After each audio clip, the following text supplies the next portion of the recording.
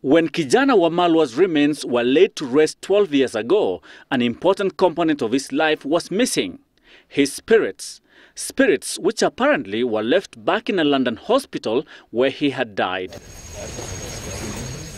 And as the family prepares to mark the 12th anniversary, it is time too to rest his spirit.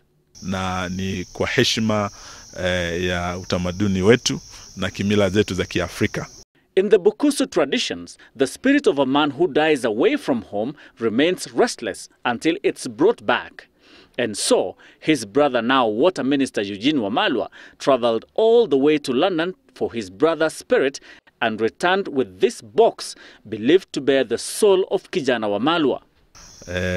Sababu mwili tuliuleta wakati wa 2 or 3, but his spirit ilikuwa bado yuko kule kulingana na utamaduni wetu kama Waluya, haswa kama Wabukusu, na ilikuwa ya kwamba tulete the spirit home.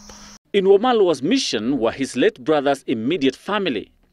Holotia, as the tradition is known, requires that the container of the spirit of the departed is placed next to his grave to appease the gods, who might have been angered by the delay in reuniting the spirit and the body.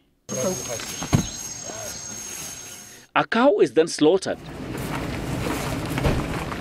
Then something that would keep the memories of where the life was lost would also be placed by the graveyard.